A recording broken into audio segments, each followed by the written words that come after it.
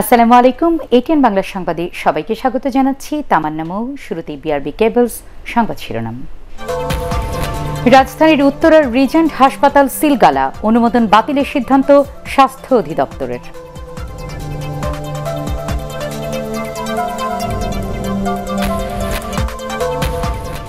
দেশে করোনা ভাইরাসে একদিনে প্রাণ গেল আরও ৫৫ জনের, নতুন শনাক্ত ৩,০২৭।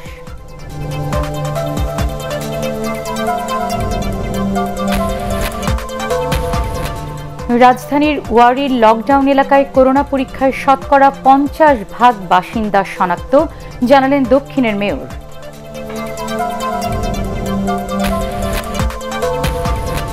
বুড়িগঙ্গায় লঞ্চ ডুবিতে ৩৪ জনের মৃত্যুর ঘটনায় তদন্ত কমিটির প্রতিবেদন পেশ, পরিকল্পিত হত্যাকাণ্ড আবারও বললেন নৌ প্রতিমন্ত্রী। এবং বান্দরবানে ব্রাশ ফায়ারে জনসংহতি সমিতির সংস্কারপন্থী গ্রুপের ৬ জনকে খুন, গুলিবিদ্ধ ৩ জনের অবস্থা আশঙ্কাজনক। শুনছিলেন বিআরবি কেবলস সংবাদ শিরোনাম। এবার পুরো সংবাদ। করোনা চিকিৎসার নামে প্রতারণার অভিযোগে রাজধানীর উত্তরায় রিজেন্ট হাসপাতাল ও এর প্রধান কার্যালয় সিলগালা করেছেন র্যাবের ভ্রাম্যমাণ আদালত। মঙ্গলবার বিকেলে র্যাব সদর দপ্তরের নির্বাহী ম্যাজিস্ট্রেট সরওয়ার আলমের নেতৃত্বে প্রতিষ্ঠানটি সিলগালা করা হয়। সরওয়ার আলম জানান, রিজেন্ট হাসপাতালের চেয়ারম্যান সহ মোট ১৭ জনকে আসামি করে মামলার প্রস্তুতি চলছে। এদের মধ্যে বর্তমানে ৮ জনকে আটক করা হয়েছে। তিনি বলেন, রোগীদের নমুনা সংগ্রহ করে অর্ধেকের বেশি পরীক্ষা না করে ভুয়া রিপোর্ট দিয়ে আসছিল এই হাসপাতালটি।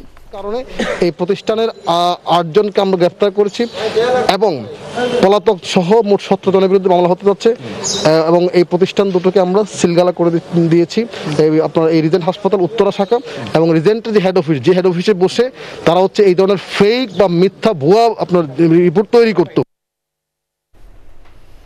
এদিকে করোনার নমুনা পরীক্ষার সনদ জালিয়াতি এবং লাইসেন্স নবায়ন ছাড়া কার্যক্রম চালানোয় রিজেন্ট হাসপাতালের অনুমোদন বাতিলের সিদ্ধান্ত নিয়েছে স্বাস্থ্য অধিদপ্তর। অন্য কোনো হাসপাতালে মেয়াদ উত্তীর্ণ লাইসেন্স দিয়ে কার্যক্রম চলছে কিনা তাও খতিয়ে দেখছে সরকার। কারো বিরুদ্ধে অতিরিক্ত বিল নেওয়া এবং চিকিৎসার নামে প্রতারণার অভিযোগ পেলে সাথে সাথেই ব্যবস্থা নেওয়ার কথাও জানান স্বাস্থ্য অধিদপ্তর। শফিকুল ইসলাম শামীমের রিপোর্ট। করোনা রোগীর নমুনা পরীক্ষা নিয়ে রিজেন্ট হাসপাতালের জালিয়াতি চমকে দিয়েছে সবাইকে। কোনো ল্যাবে নমুনা না পাঠিয়ে মন গড়া রিপোর্ট বানিয়ে রিজেন্ট হাতিয়েছে বিপুল অর্থ। শুধু তাই নয়, হাসপাতালের লাইসেন্স না থাকলেও স্বাস্থ্য অধিদপ্তরের সাথে চুক্তি করে করোনা রোগীদের জন্য বিশেষায়িত হাসপাতালের তকমাও লাগিয়েছেন তারা। সরকারকে বিল সাবমিট করেছে ১ মাসে ১,৯৬,২০,০০০ টাকা। আবার একই সাথে সে রোগীদের কাছ থেকে সে টাকা নিয়েছে। একজন রোগীর কাছ থেকে ১,৯৭,৫০০ টাকা বিল করেছে। করোনা রোগীর চিকিৎসা নিয়ে অভিযোগের অন্ত নেই। বিভিন্ন বেসরকারি হাসপাতালের বিরুদ্ধে অতিরিক্ত অর্থ আদায় এবং পর্যাপ্ত চিকিৎসা না দেওয়ারও অভিযোগ অনেক। রিজেন্টও কোনো কিছু হলো না, ওদের অ্যারেঞ্জমেন্ট ভালো ছিল না মনে হলো, পরে ওখান থেকে চলে আসতে হলো ইউনিভার্সাল মেডিকেল কলেজ। এখানে ২-৩ দিন তারা রাখার পরে হঠাৎ করে একদিন বলল, সন্ধ্যার সময় বললো যে আপনাদের পেশেন্ট নিয়ে যেতে হবে। ভর্তি করার সময় বলছে আমাদের আইসিইউ সাপোর্ট আমরা দিতে পারবো। ভর্তি করার ২ দিন পরে বলছে আপনাদের এই পেশেন্ট নিয়ে যান, এখানে আইসিইউ আমরা পারতেছি না ওপেন করতে। এই ধরনের অভিযোগ মানতে নারাজ হাসপাতাল কর্তৃপক্ষ। তারা বলছেন, নিয়ম মেনে চিকিৎসা সেবা দিচ্ছেন তারা। তখন মাত্র 5টা বেড ছিল, তখন কিন্তু আমরা বিশেষ অনুরোধে ওনাদেরকে ভর্তি করি এবং ভর্তির সময় কিন্তু আমরা স্পষ্টভাবে বলে দিয়েছিলাম যে দেখেন, আমাদের নিজেদের পেশেন্ট যদি পজিটিভ হয় তখন কিন্তু আপনাদেরকে আমাদের পক্ষে রাখা সম্ভব হবে না। আমাদের ভিতরের কয়েকটা রোগী পজিটিভ হয়ে যায়, যাদেরকে নামাতে হবে, তখন আমরা তাদেরকে রিকোয়েস্ট করি যে আমরা অন্য একটি হাসপাতালে ব্যবস্থা করে দিচ্ছি। রিজেন্ট হাসপাতালের চিকিৎসা সেবা নিয়ে দুর্নীতি প্রকাশের পর নড়েচড়ে বসেছে স্বাস্থ্য অধিদপ্তর। এতদিন ধরে লাইসেন্স নবায়ন না করে কার্যক্রম চালালেও এবার পুরোপুরি বন্ধ করে দেওয়ার সিদ্ধান্ত নিয়েছে তারা। তারা যখন এই যে দুর্নীতিগুলো করছিলেন, যেমন সার্টিফিকেট নিয়ে যে টেস্ট না করে রিপোর্ট দেওয়া, বিভিন্ন ধরনের অনিয়ম, সেগুলো কিন্তু অলরেডি তদন্তের মাধ্যমে বের হয়ে আসছে, গ্রেফতারও হয়েছে এবং আমাদের স্বাস্থ্য অধিদপ্তর হাসপাতাল কর্তৃপক্ষ সেটার বিরুদ্ধে ব্যবস্থা গ্রহণের জন্য তারা কিন্তু অলরেডি প্রসেসিং চালাচ্ছে। সাময়িক ব্যবস্থা নয়, স্বাস্থ্য খাতের দুর্নীতি বন্ধে দীর্ঘমেয়াদী পরিকল্পনা দরকার বলে মনে করছেন ভুক্তভোগীরা। শফিকুল ইসলাম শামীম, এটিএন বাংলা, ঢাকা। করোনা ভাইরাসে দেশে একদিনে প্রাণ হারিয়েছেন ৫৫ জন। নতুন করে করোনা পজিটিভ হয়েছেন ৩,০২৭ জন। মোট আক্রান্তের সংখ্যা ১,৬৮,৬৪৫। স্বাস্থ্য অধিদপ্তরের অতিরিক্ত মহাপরিচালক অধ্যাপক ডক্টর নাসিমা সুলতানা অনলাইন বুলেটিনে জানান, মৃতদের অধিকাংশের বয়সী ৫১ থেকে ৭০ বছর। রিপোর্ট হাবিবুর রহমান অভির। দেশে করোনা ভাইরাসের রোগী শনাক্তের ৪ মাস হতে চলল। সংক্রমণের ঊর্ধ্বমুখী প্রবণতায় এখনও বাড়ছে আক্রান্তের সংখ্যা। নতুন শনাক্ত হয়েছেন ৩,০২৭ জন। গত ২৪ ঘন্টায় নমুনা পরীক্ষা হয়েছে ১৩,১৭৩ জনের। ল্যাবের সংখ্যা বাড়লেও নমুনা পরীক্ষা হয়েছে কম। শনিবার ৬৪টি ল্যাবে পরীক্ষা হয়েছিল প্রায় ১৫,০০০ নমুনা। মোট পরীক্ষাগার ৭৪টি।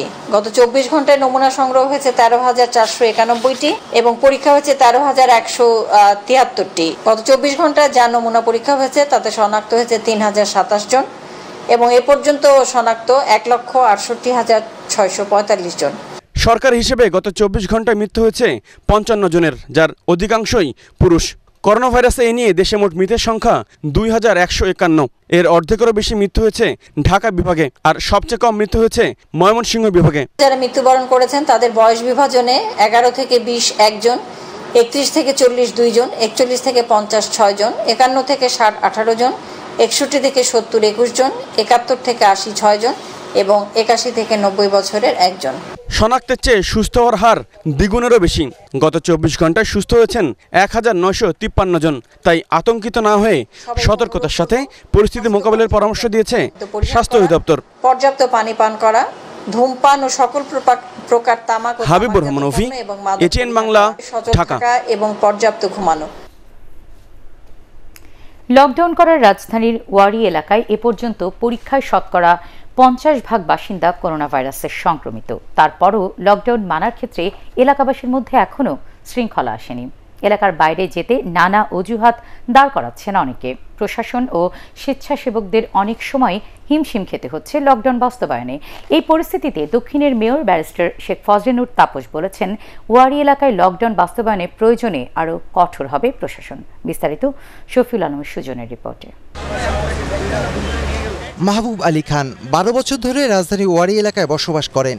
ব্যবসায়ের কাজে প্রতিদিন বের হতে হলেও এখন লকডাউনের কারণে এলাকা থেকে বের হওয়া একেবারেই বন্ধ। তাই ব্যবসায়ের ক্ষতির কথা ভেবে পরিবারকে নিয়ে শ্বশুর বাড়ির পথে রওনা দিয়েছেন তিনি। লকডাউনটা দেওয়ার আগে যেটা উচিত ছিল, প্রতিটা ফ্যামিলির অন্ততপক্ষে একটা কার্ড দিয়ে হলো পারমিশন দেওয়া, যাতে নাকি তারা ইজিলি তাদের ব্যবসা প্রতিষ্ঠানে বা জবে যেতে আসতে পারে। লকডাউনের মধ্যে এই ব্যক্তির পাউরুটি খাবার ইচ্ছে হওয়ায় বাইরে বের হতে স্বেচ্ছাসেবকদের সাথে বাকবিতণ্ডায় জড়িয়েছেন। উনাদের ৩বার পাউরুটি আইনা দেওয়া হয়েছে, উনি ৩বার পাউরুটি ফেরত দিয়ে দিচ্ছে। উনি কোনো নাম বলতে পারতেছে না, উনি বলতেছে খোলা প্যাকেট পাউরুটি বটগাছতলায় গেলেই পাওয়া যাবে। তার সেই শখ পূরণ করতে শেষ পর্যন্ত তাকে সাথে নিয়ে পাউরুটি কিনতে বাধ্য হয়েছেন স্বেচ্ছাসেবকরা।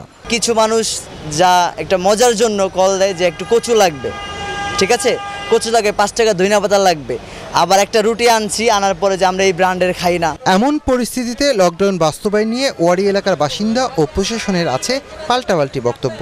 এই ঈদের সময় আমার প্রতিষ্ঠানে কিছু লোক তো কাজ করে, তা আমি না গেলে আমার প্রতিষ্ঠানটা কি হবে? বিভিন্ন অসুবিধাই বেশি, সুবিধাটা কি আই ডোন্ট নো। তবে ধৈর্য ও সহনশীলতার সাথে লকডাউন বাস্তবায়নে সহায়তা করতে এলাকাবাসীকে অনুরোধ জানিয়েছেন দক্ষিণ city corporation mayor barrister Sheikh Fazle Noor Tapas.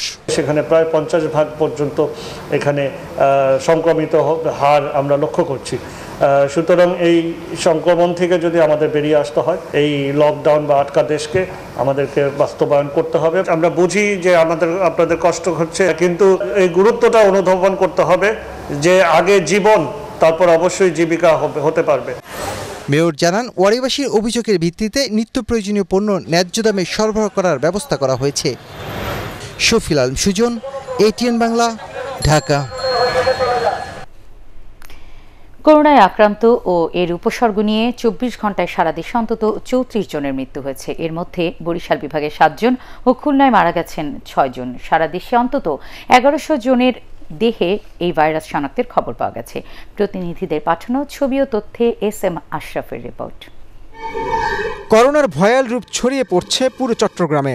প্রায় 10,500 মানুষের দেহে এ পর্যন্ত এ ভাইরাসের অস্তিত্ব ধরা পড়েছে। গত 24 ঘন্টায় সেখানে করোনা শনাক্ত হয়েছে 297 জনের, মারা গেছেন 3 জন। আইইডিসিআর এর তথ্য মতে ঢাকার পরই এখনও সবচেয়ে বিপজ্জনক এলাকা নারায়ণগঞ্জ। 24 ঘন্টায় সেখানে প্রাণ হারান 4 জন, মোট আক্রান্ত 5,400-রও বেশি। কুমিল্লা তো করোনা সংক্রমণের রেখা ঊর্ধ্বমুখী। কুমিল্লা মেডিকেল কলেজ হাসপাতালে করোনা পজিটিভ ও উপসর্গ নিয়ে মারা যান 5 জন। জেলায় এ পর্যন্ত মৃতের সংখ্যা 113। ব্রাহ্মণবাড়িয়াতে করোনা আক্রান্ত 1 জনের মৃত্যু হয়েছে। সংক্রমণ দ্রুত ছড়িয়ে পড়ছে দক্ষিণাঞ্চলেও। বরিশাল বিভাগে গত 24 ঘন্টায় উপসর্গ ও আক্রান্ত হয়ে মৃত্যুবরণ করেন 7 জন। এর মধ্যে ঝালকাঠিতে 3 জন আর ভোলায় 1 জন। এ নিয়ে বিভাগের 6 জেলায় মোট আক্রান্ত হয়েছে 3,371 জন। খুলনায় গত 24 ঘন্টায় আক্রান্ত ও উপসর্গ নিয়ে প্রাণ হারান 6 জন। বিভাগের 10 জেলায় 24 ঘন্টায় 224 জনের দেহে করোনা শনাক্ত হয়েছে। এছাড়া করোনায় নেত্রকোনা ও সুনামগঞ্জে 2 জন, ময়মনসিংহ, সিলেট, মেহেরপুর আর ঝিনাইদহে 1 জন করে মৃত্যুর খবর পাওয়া গেছে। SM Ashraf, ATN Bangla. Corona ভাইরাসের প্রকোপ, ভয়াবহতা এবং প্রতিরোধের উপায় সম্পর্কে মানুষকে সঠিকভাবে জানতে সাংবাদিকদের ভূমিকা গুরুত্বপূর্ণ বলে জানিয়েছেন তথ্যমন্ত্রী ডক্টর হাসান মাহমুদ। তথ্য মন্ত্রণালয়ের সভাকক্ষে জাতীয় প্রেস ক্লাব পরিচালনা পর্ষদের সাথে মত বিনিময়কালে তিনি আরও বলেন, দায়িত্ব পালনকালে অনেক সাংবাদিক করোনায় আক্রান্ত হয়েছেন এবং বেশ কয়েকজন মারাও গেছেন। সরকার সিদ্ধান্ত নিয়েছে সাংবাদিক কল্যাণ ট্রাস্টের মাধ্যমে করোনা এবং এর উপসর্গে মৃতদের প্রত্যেক পরিবারকে 3 লাখ টাকা করে দেয়া হবে। ইতিমধ্যেই 6টি পরিবারকে এর সহায়তা দেওয়া হয়েছে বলেও জানান তিনি।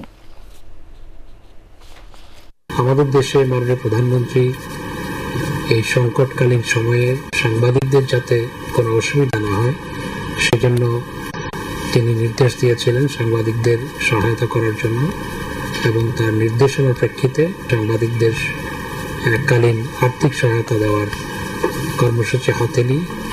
ইতিমধ্যে 1,500 সাংবাদিককে সমগ্র দেশের এবং দলমত নির্বিশেষে সহায়তা দেওয়ার সিদ্ধান্ত হয়েছে। বুড়িগঙ্গায় লঞ্চ ডুবিতে 34 জন মারা যাওয়ার ঘটনাটি পরিকল্পিত হত্যাকাণ্ড বলেই মনে করেন নৌ পরিবহন প্রতিমন্ত্রী খালিদ মাহমুদ চৌধুরী। লঞ্চ ডুবির ঘটনায় নৌ পরিবহন মন্ত্রণালয় ও বিআইডব্লিউটিএ গঠিত তদন্ত কমিটির প্রতিবেদন নিয়ে আয়োজিত সংবাদ সম্মেলনে তিনি একথা বলেন। তবে তদন্ত প্রতিবেদনে দুর্ঘটনার কারণ এবং কাদের দায়ী করা হয়েছে সে বিষয়ে কিছুই জানাননি প্রতিমন্ত্রী। রিপোর্ট হুমায়ুন চৌধুরীর। গত 29 জুন ঢাকার শ্যামবাজারের কাছে বুড়িগঙ্গা নদীতে লঞ্চ ডুবির ঘটনায় ওই দিনই নৌ পরিবহন মন্ত্রণালয় ও বিআইডব্লিউটিএ 2টি তদন্ত কমিটি গঠন করে। সোমবার 2টি কমিটি মন্ত্রণালয়ে প্রতিবেদন জমা দেয়। মঙ্গলবার সচিবালয়ে নৌ পরিবহন প্রতিমন্ত্রী সাংবাদিকদের জানান, মামলার তদন্তের স্বার্থে দুর্ঘটনার কারণ ও দায়ীদের বিষয়টি এখনই প্রকাশ করা হচ্ছে না। তবে পুলিশি তদন্তে এটি হত্যাকাণ্ড প্রমাণিত হলে 302 ধারায় দায়ীদের বিরুদ্ধে ব্যবস্থা নেওয়া হবে। দুর্ঘটনার কারণ এবং নাম আমাদের মতামতের মধ্যে আছে, কিন্তু আমরা যেটা বলছি যে মূল তদন্ত যেটা হচ্ছে আইনি প্রক্রিয়ার জন্য, সেই তদন্তটা যেন কোনোভাবে বিঘ্নিত না হয়, সেই কারণে আমরা এই জায়গাটা আমরা জনসমক্ষে প্রকাশ করছি না। তো আমি বলেছিলাম যে ভিডিও ফুটেজ দেখে প্রাথমিকভাবে প্রতীয়মান হয় যে এটা দুর্ঘটনা নয়, হত্যাকাণ্ড। আমি এটাই বলেছিলাম, এবং আমি যদি ভিডিও ফুটেজটা এখনো দেখি আমি এখনো বলবো, যদি তদন্তের মধ্যে বেরিয়ে আসে এটা 302 ধারায় অন্তর্ভুক্ত করার মতো, ডেফিনেটলি সেটা 302 ধারাই হবে। প্রতিবেদনে সদরঘাট এলাকা থেকে শিপইয়ার্ড ডকইয়ার্ড সরানো, ফিটনেসবিহীন লঞ্চ বন্ধ সহ 20 দফা সুপারিশ করেছে তদন্ত কমিটি। প্রতিমন্ত্রী জানান, সুপারিশগুলো যাচাই বাছাই করা হচ্ছে, যত দ্রুত সম্ভব তা বাস্তবায়ন করা হবে। ফিটনেসবিহীন লঞ্চ চলাচল বন্ধে যথাযথ পদক্ষেপ নেওয়া হবে বলেও আশ্বাস দেন তিনি। যেসব নিহত হয়েছে তাদের পরিবাররা যেন স্বস্তি পায়, যেন একটা আইনি বিচার পায়, সেই ব্যবস্থাও হবে। পাশাপাশি যে সুপারিশগুলো দ্রুত যেগুলো সমাধান করার জন্য সেটা আমরা দ্রুত সমাধান করব, এবং পর্যায়ক্রমে যেগুলো করা পর্যায়ক্রমে করব। গত 29 জুন সকালে ঢাকা চাঁদপুর রুটের ময়ূর 2 নামে একটি লঞ্চের ধাক্কায় মুন্সিগঞ্জ থেকে ঢাকাগামী মর্নিং বার্ড লঞ্চটি ডুবে যায়। এ ঘটনায় 34 জনের মরদেহ উদ্ধার করা হয়। হুমায়ুন চিস্তি, এটিএন বাংলা, ঢাকা। নদ নদীর পানি কমতে থাকায় দেশের উত্তরাঞ্চলে বন্যা পরিস্থিতির ক্রমেই উন্নতি হচ্ছে। তবে কয়েকদিন ধরে পানি বাড়ছে মধ্যাঞ্চলে। দেশের অনেক এলাকাতেই নদীর পানি কমে বিপদসীমার নিচ দিয়ে বইছে। দুর্গত এলাকায় খাবার, বিশুদ্ধ পানি ও ওষুধ সংকটের পাশাপাশি গবাদি পশু নিয়ে দুর্ভোগে পড়েছেন হাজারো মানুষ। প্রতিনিধিদের পাঠানো তথ্য ছবিতে রিপোর্ট করছেন নিয়াজ জামান সজীব। দেশের উত্তরাঞ্চলের বন্যা পরিস্থিতির ক্রমেই উন্নতি হলেও মধ্যাঞ্চলে বাড়ছে নদীর পানি। নওগাঁর আত্রাই এবং যমুনার পানি ৬টি পয়েন্টে এখনও বিপদসীমার উপরে। গত কয়েকদিন ধরে উজান থেকে পানি নেমে আসায় জেলার নিচু এলাকা প্লাবিত হয়েছে। এদিকে বরিশালের কীর্তনখোলা নদীর পানি বিপদসীমার 18 সেন্টিমিটার ও মেঘনায় বিপদসীমার 23 সেন্টিমিটার উপর দিয়ে প্রবাহিত হয় নগরীর পলাশপুর, হিজলা, মুলাদি ও মেহেন্দিগঞ্জের নিচু এলাকা প্লাবিত হয়েছে। এতে পানিবন্দী হয়ে পড়েছে 20,000-এরও বেশি মানুষ। আমাদের ভেরিবাদটা যদি পানিতে উঠবে না, আমাদের প্রধানমন্ত্রীর কাছে এই একটা আবেদন, আমাদের জানি ভেরিবাদটা একটু তৈরি করে দেয়। নিতে পারি না, বা তাছাড়া বাজার ঠিক মতো রাখতে পারি না, তলাই যায়, তাহলে কি করবো? এমনিতে তো করোনা পরিস্থিতি, কোভিড-19 ঠিক আছে, এতে তো আমাদের ঠান্ডার সর্দিতে অনেক ঝামেলা হচ্ছে। সিরাজগঞ্জে যমুনা নদীর পানি কমে বিপদসীমার নিচ দিয়ে বইছে। তবে খাবার, বিশুদ্ধ পানি ও ওষুধ সংকটের পাশাপাশি গবাদি পশু নিয়ে দুর্ভোগে পড়েছেন বানভাসী হাজারো মানুষ। কুড়িগ্রামেও ব্রহ্মপুত্র ও ধরলার পানি কমে যাওয়ায় জেলার সার্বিক বন্যা পরিস্থিতির উন্নতি হয়েছে। 8-9 দিন থাকি বাড়িতে পানি, তার মধ্যে গরদ আছে, এখন পানি শুকিয়ে নাকছে, এবং আশেপাশে বাড়ির মধ্যে কাদো, ওই জন্য রাস্তা আছে। কোনো ইলিপ আমি পাই নাই। এছাড়া কমতে শুরু করেছে জামালপুর, শেরপুর ও সিলেটে নদ নদীর পানিও। নিয়াজ জামান সজীব, ATN বাংলা। কোরবানির পশু পরিবহনের ক্ষেত্রে রেল ব্যবহার করতে পারবেন খামারিরা। দেশের উত্তর ও পূর্বাঞ্চল থেকে ঢাকা ও চট্টগ্রামমুখী পশু পরিবহন শুরু হবে খামারিদের চাহিদার উপর ভিত্তি করে। রেল ভবনে এক সংবাদ সম্মেলনে এসব কথা জানান রেলপথ মন্ত্রী নুরুল ইসলাম সুজন। তিনি আরও জানান, মৎস্য ও প্রাণী সম্পদ মন্ত্রণালয়ের অনুরোধে এবং খামারিদের কষ্ট কমাতে এই বিশেষ পরিবহন ব্যবস্থার উদ্যোগ নিয়েছে রেল মন্ত্রণালয়। পশু পরিবহনে গরু প্রতি খামারিদের খরচ পড়বে 1,500 থেকে 2,000 টাকা। যদিও খামারিদের চাহিদা অনুযায়ী ভাড়া কমানো যাবে বলেও আশ্বস্ত করেছেন মন্ত্রী। আগ্রহী ব্যবসায়ীদের রেলওয়ের কন্ট্রোল রুমে যোগাযোগ করতে অনুরোধ করা হয়েছে। মৎস্য এবং প্রাণী সম্পদ মন্ত্রণালয় থেকে আমাদের মাননীয় সচিবের কাছে চিঠি পাঠিয়েছেন ওনারা যে আমরা পরিবহনের জন্য গরু, ছাগল এগুলো পরিবহনের জন্য রেল কোনো ধরনের সহযোগিতা করতে পারে কিনা। আমরা সিদ্ধান্ত গ্রহণ করেছি যে আমরা এই পশু পরিবহনে আমরা রেল সহযোগিতা করব এবং আমরা পরিবহন করব। কারসাজি ঠেকাতে ও চালের বাজার স্থিতিশীল রাখতে প্রয়োজনে আমদানি শুল্ক কমিয়ে বিদেশ থেকে চাল আমদানি করা হবে বলে জানিয়েছেন খাদ্যমন্ত্রী সাধন চন্দ্র মজুমদার। চালের মূল্য পর্যালোচনার জন্য সকল বিভাগীয় কমিশনার ও চালকল মালিকদের সাথে অনলাইন সভায় তিনি একথা বলেন। খাদ্য মন্ত্রণালয়ের এক সংবাদ বিজ্ঞপ্তিতে আরও বলা হয়, এবার ধানের বাম্পার ফলন হওয়ায় কৃষক ন্যায্য দাম পাচ্ছে। এর মধ্যেও চালের বাজার অস্থিতিশীল করলে এবং চালকল মালিকরা সরকারের সঙ্গে চুক্তি অনুযায়ী গুদামে ঠিক সময়ে চাল না দিলে শুল্ক কমিয়ে চাল আমদানির কথাও ভাবছে সরকার। আপনাদের যদি ডাটা কালেকশনে মনে হয় যে যা উৎপাদিত ধান আমাদের হয়েছে সেই ধান দিয়ে আমাদের বৎসর চলবে না, আমন ধান পর্যন্ত আমরা যেতে পারবো না, সেই সাজেশনও আপনারা সরকারের কাছে বা আমাদের মন্ত্রণালয়ে আপনারা লিখিতভাবে দিবেন। আমরা তাহলে অতি সত্বর আমরা আমদানিতে চলে যাব। অতীতের সব রেকর্ড ছাড়িয়ে বৈদেশিক মুদ্রার রিজার্ভ এখন $3,614 কোটি। 2 ভাগ নগদ প্রণোদনায় প্রবাসী আয় বাড়ছে বলে মনে করেন পররাষ্ট্রমন্ত্রী AK আব্দুল মোমেন। তবে করোনা মহামারীতে প্রবাসী কর্মীদের ছাঁটাই ও দেশে ফেরত পাঠানোর কারণে এ প্রবৃদ্ধি ধরে রাখাই এখন সবচেয়ে বড় চ্যালেঞ্জ বলে মনে করেন অভিবাসন বিশ্লেষক হাসান আহমেদ চৌধুরী কিরণ। আরও জানাচ্ছেন শরফুল আলম। করোনা মহামারীতে বিশ্বব্যাপী চলছে মহামন্দা। এর মধ্যেও শুধু জুন মাসেই $183 কোটি দেশে পাঠিয়েছেন প্রবাসী কর্মীরা, যা এক মাসে সর্বোচ্চ প্রবাসী আয়ের রেকর্ড। এর ফলে বৈদেশিক মুদ্রার রিজার্ভ এখন রেকর্ড $3,614 কোটিরও বেশি। তবে অভিবাসন সংশ্লিষ্টরা মনে করছেন, করোনার কারণে মধ্যপ্রাচ্য সহ বেশ কয়েকটি দেশে কর্মীদের বাড়ি পাঠিয়ে দেওয়া হচ্ছে, যা প্রভাব ফেলবে প্রবাসী আয়ে। যারা ফিরে আসবে বলে শঙ্কা করছে তারাও কিন্তু দেশে তাদের উপার্জিত অর্থগুলো এখন দেশে পাঠাচ্ছে। তো করোনার পরবর্তী সময়ে আগামী ৩-৪ মাস পর আমরা আসলে বুঝতে পারবো যে আমাদের এই যে প্রবাসী আয়টা বৃদ্ধি পেয়েছে সেই বৃদ্ধিটা আসলে ধরে রাখা সম্ভব হচ্ছে কিনা বা একই পরিমাণে থাকছে কিনা। বাংলাদেশ ব্যাংকের তথ্য অনুযায়ী 2019-20 অর্থ বছরে দেশে প্রবাসী আয় এসেছে $1,820 কোটি, যা আগের অর্থ বছরে এই সংখ্যা ছিল $1,641 কোটি। প্রবাসী আয়ের প্রবৃদ্ধি 10.90%। সরকারি উদ্যোগেই বাড়তি আয় এসেছে বলে মনে করছেন পররাষ্ট্রমন্ত্রী। তবে কাজ হারানোই ভবিষ্যতে প্রবাসী আয় নিয়ে শঙ্কা প্রকাশ করছেন বিশ্লেষকরা। 2% প্রণোদনা দিয়েছেন, এর কারণে অনেক বেশি বেড়েছে। আরও আমরা আশা করেছিলাম, এবছরে আমাদের আশা ছিল প্রায় 20 বিলিয়ন আমরা পার হব। প্রবাসীরা যারা আছেন তারা যাতে ওই দেশে চাকরি ধরে রাখতে পারেন তার জন্য অনেক প্রচেষ্টা চালাচ্ছি। যেহেতু তারা খুব স্বল্প বেতনের কাজ করেন এবং সাধারণ সেবা করেন, সেই জন্য আবার আমার মনে হয় যে এরা অনেকেই টিকে থাকবে। আমরা মনে করি যে প্রবাসী কল্যাণ মন্ত্রণালয় এবং বাইরের সাথে যুক্ত যে জনশক্তি রপ্তানিকারকরা রয়েছে তারা যৌথভাবে যদি আমাদের এই প্রশিক্ষণ প্রক্রিয়াকে আরও বেশি ত্বরান্বিত করতে পারে, অতি দক্ষ কর্মী বেশি প্রেরণ করতে পারে, প্রফেশনালস বেশি করে প্রেরণ করতে পারে, তাহলে আমাদের প্রবাসী আয়টা যেটা এখন বৃদ্ধি পেয়েছে সেই বৃদ্ধি পাওয়াটাকেও আমরা কিন্তু করোনা ভাইরাসের পরবর্তী সময় আমরা ধরে রাখতে পারবো। প্রবাসী আয়ের ধারাবাহিকতা ধরে রাখতে স্বল্প বেতনের কাজে প্রবাসী কর্মীদের দক্ষতা বাড়ানোর তাগিদ দিচ্ছেন অনেকেই। শরফুল আলম, ATN বাংলা, ঢাকা।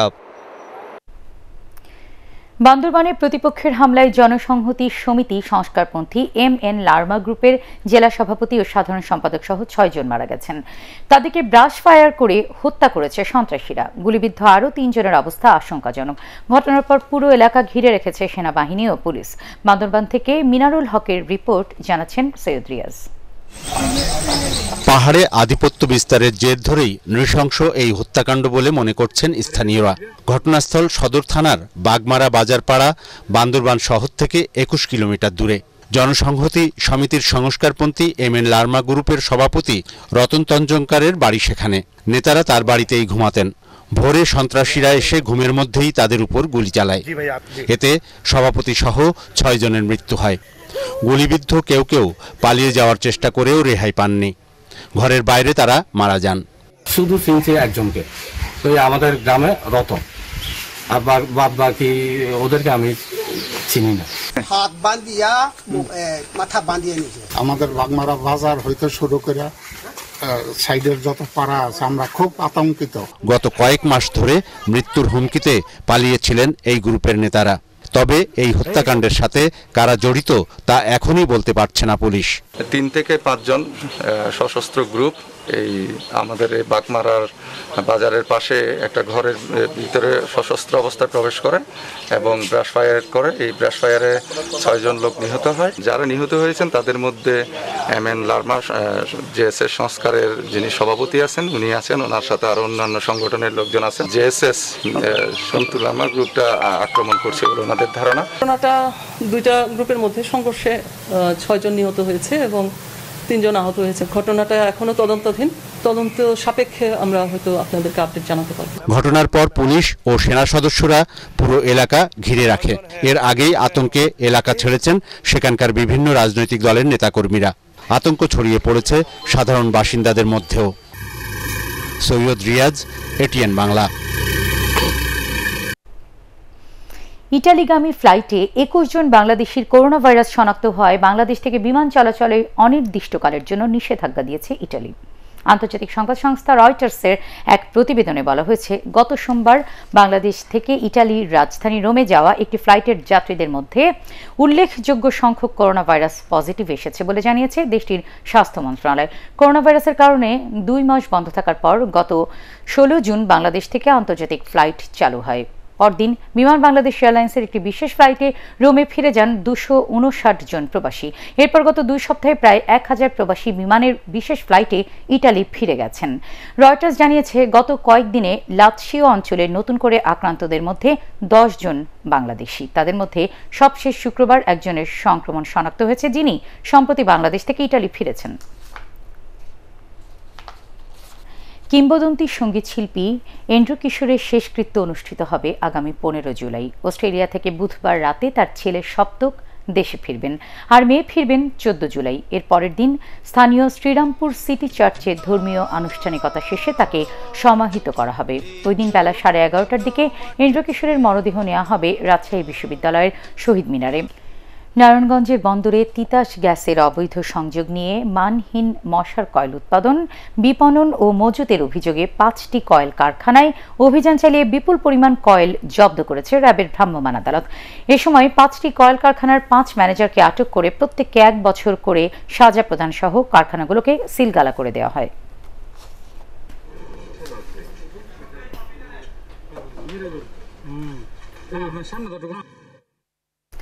আল রাফা ইসলামী ব্যাংক অর্থ সংবাদ।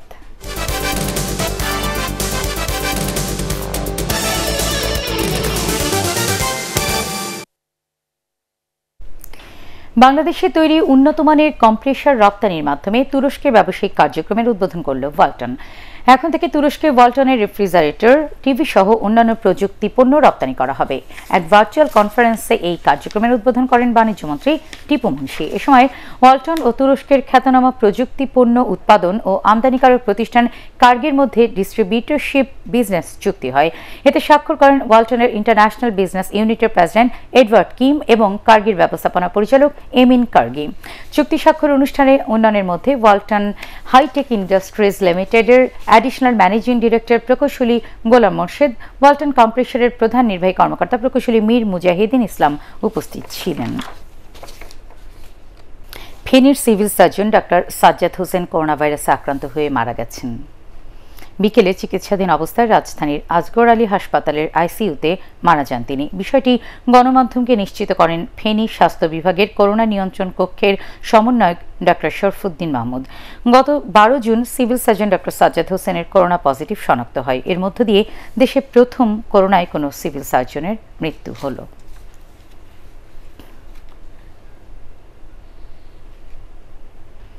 স্ট্যান্ডার্ড ব্যাংক বাণিজ্য সংবাদ।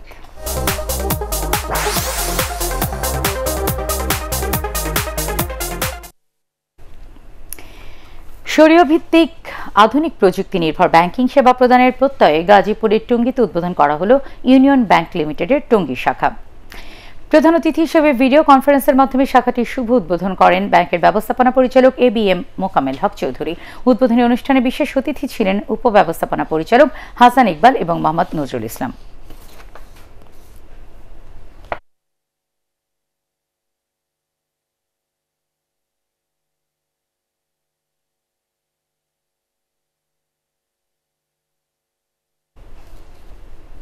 পার্টিক্স খেলার খবর।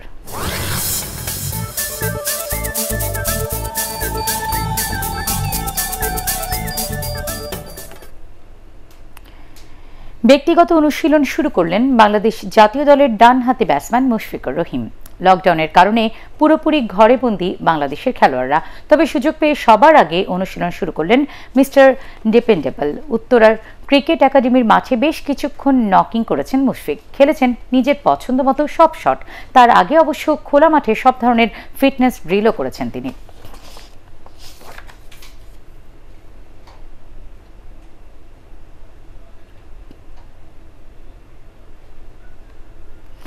প্রায় 3 মাস পর আগামীকাল থেকে মাঠে ফিরছে আন্তর্জাতিক ক্রিকেট। 3 ম্যাচ সিরিজের প্রথম টেস্টে বুধবার স্বাগতিক ইংল্যান্ডের বিপক্ষে মাঠে নামবে ওয়েস্ট ইন্ডিজ। করোনা ভাইরাসের প্রভাবে দীর্ঘ বিরতির পর মাঠে নামার আগে ফিটনেসই সবচেয়ে বড় চ্যালেঞ্জ দুই দলের ক্রিকেটারদের জন্য। খেলা অনুষ্ঠিত হবে সম্পূর্ণ দর্শকহীন গ্যালারিতে। বায়োসিকিউর পরিবেশে মাঠে গড়াবে ইংল্যান্ড ওয়েস্ট ইন্ডিজের মধ্যকার টেস্ট সিরিজের প্রথম ম্যাচ।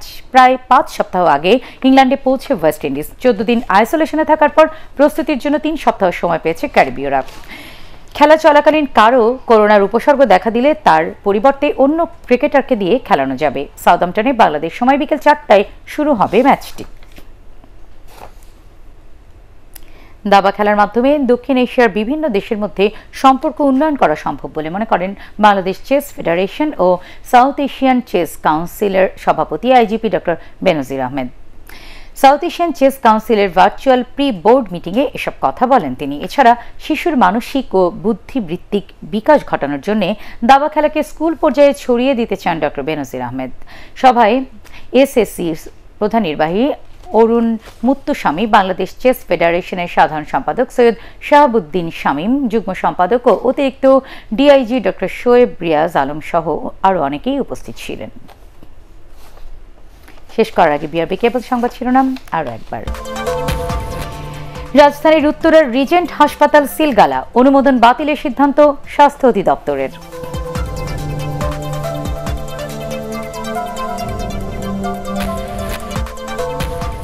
দেশে করোনা ভাইরাসে একদিনে প্রাণ গেল আরও ৫৫ জনের, নতুন শনাক্ত ৩,০২৭।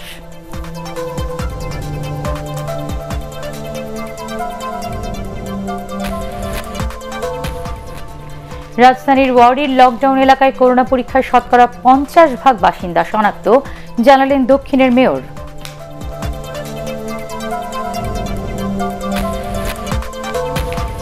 বুড়িগঙ্গায় লঞ্চ ডুবিতে ৩৪ জনের মৃত্যুর ঘটনায় তদন্ত কমিটির প্রতিবেদন পেশ, পরিকল্পিত হত্যাকাণ্ড আবারও বললেন নৌ প্রতিমন্ত্রী।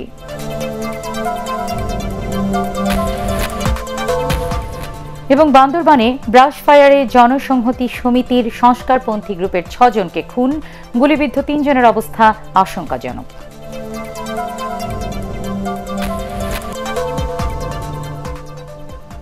পরবর্তী সংবাদ দেখার আমন্ত্রণ জানিয়ে এখনকার মতো শেষ করছি। সবাই ঘরে থাকুন, নিরাপদে থাকুন, এটিএন বাংলার সাথে থাকুন।